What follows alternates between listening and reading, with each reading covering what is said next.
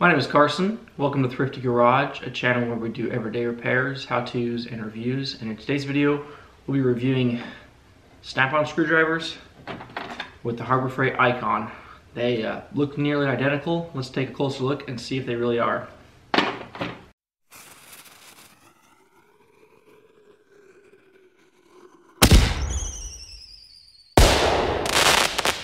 So a little bit of background before we get started. I sent in the snap-on screwdrivers for warranty repair, and these are the new ones they sent me.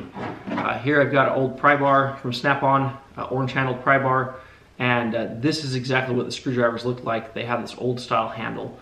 The new ones that came in under warranty are this newer three-sided handle in red, and I believe they have a couple different color iterations of these. But recently at Harbor Freight, I found these Icon screwdrivers that look very similar, three-sided, say Icon, compare, their price compares to Snap-on. A Snap-on for a set like this is like $200-300 bucks. This set from Icon was $50. So one thing in use I've noticed both of these have is they both have magnetic tips. So they will pick up screws with magnetic tips. I'm not a big fan of magnetic tips. What they do is it leads to, it collects little pieces of metal and just causes little issues. You get the metal in there and it's hard to get the screw in. But to each their own, you can demagnetize these, I believe. Both the Snap-on and the Icon have a place on the shaft, on the shank, where you can put a wrench and get extra leverage. The Snap-on is a little bit larger right there, so probably less likely to strip. And as far as the finishes and the qualities, down here it's a very sharp edge all the way around. Harbor Freight's a little bit more rounded in all those hexagon corners. Both kind of have the same coating on the tip here. But the Snap-on has little ridges in there. And I don't know if that's a patent pending thing. I don't even know if Harbor Freight's allowed to do that. But they also have these little ridges in there that help give you some extra grip.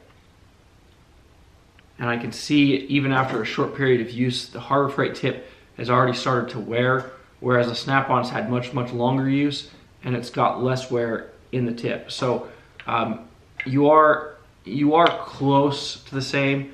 They do look similar, but they are not 100% Snap-on. Is it worth it for a homeowner? I think this is a great homeowner screwdriver. I think the Snap-on's a very expensive screwdriver. If you're really turning wrenches a lot, Snap-on's a good place to go. I love the feel of my Snap-on ones, and that's part of the reason I was okay getting this full set of the Icon. I don't have a full set of these Snap-on, so now I've got a full set, large to small, a really nice carrying tray, and I really like that in the Harbor Freight Icon. This barely fits in my Craftsman toolbox.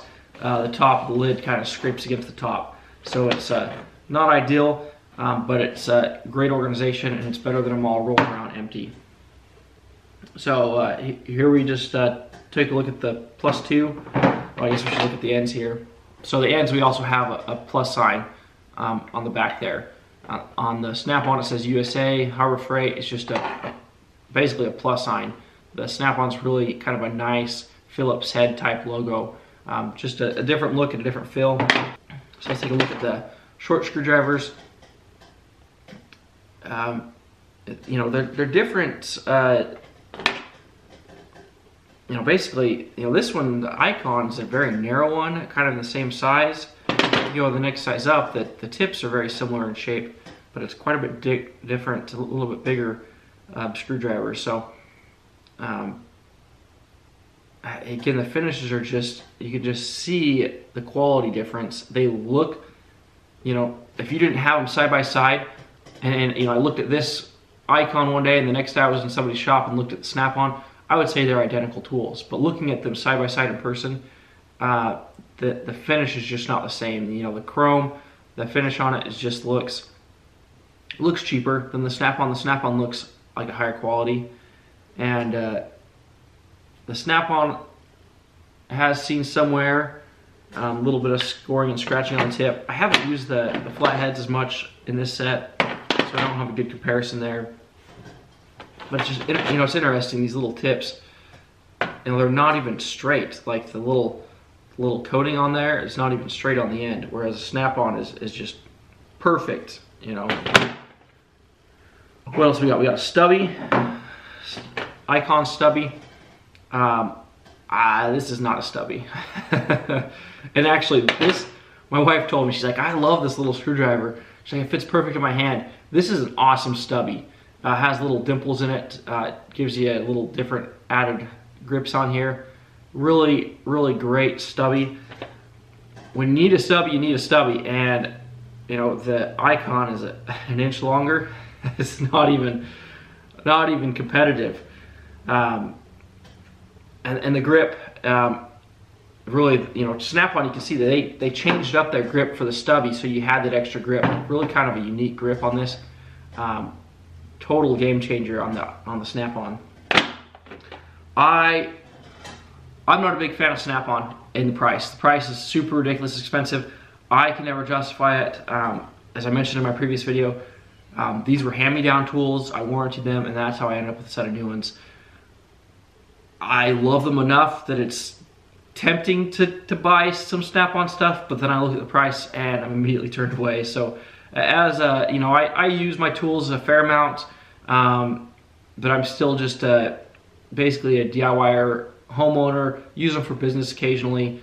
You know, I work on my work truck and all this stuff, but I still don't, you know, if I were turning wrenches daily, it would still be a hard decision for me. But definitely in my situation, it's hard to justify the price. The Snap-ons do have a little logo on them that says no hammering, wear your safety glasses, and it says that this is a number 2.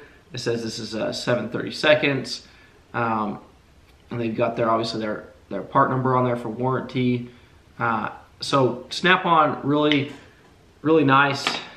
Again, look at the minus sign. The icon just doesn't look great. They just slapped a big minus sign on there, whereas the Snap-on looks like they actually mimicked what the flathead looks like. What am I going to use day in and day out?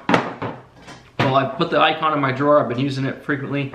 I still prefer to grab the Snap-ons. I kind of tuck them away in a separate drawer so I wouldn't be as tempted to use them. But these Snap-ons have really been, or these icons have really been nice to have in the toolbox, and nice to have a full set sitting in the toolbox. And just, I'm really going for organization, and that's really the reason I went with these, is I wanted to have an organized drawer, and this gives me that. And if I really need it, I grab the Snap-on. But what else should I say? This isn't really an in-depth testing review. We're not going to do a breaking strength or anything crazy like that. Again, I am a little bit disappointed that they didn't, well, actually looking at these, even smaller icons don't have the hex on the base there. So looking at these bigger ones, they do have a little bit bigger in size, but if you have any questions, leave them down below. I always try to get an answer to the questions in the comment section. I really enjoy doing this YouTube thing. It's fun. It's fun to interact with people. It's fun to see people's user experiences, their questions, their comments, their feedback. Would I recommend this to people over a $30 set, $50 set? I think it's a great $50 set. $30, you can't get a really good quality screwdriver set for $30. So really, this is kind of your entry-level price. I think this is a good entry-level set. Compare it to this, if you were to put this in a mechanic's hand, I think they would use it. I think that they would start to get frustrated after these tips started to wear out. I just don't think that they're hard enough. The quality in the metal is just not up to that daily use. And when you're a mechanic, you really need that fine precision. And if you don't, you start slipping and you start messing up bolts and screws, and then life gets very difficult. As a mechanic, it's already difficult with rust and corrosion and all that stuff that goes on. So you need really a precision tool. So if you're a mechanic, probably ought to lean towards more of a professional end tool, but I think it's a good entry-level set for a mechanic or for any homeowner. Well, there's my thoughts on this icon set. I hope you enjoyed the video. If you did, give us a big thumbs up, like the video, leave any questions or comments, like I said, down below, and please subscribe to the channel, and we'll see you on the next one. Thanks for watching Thrifty Garage.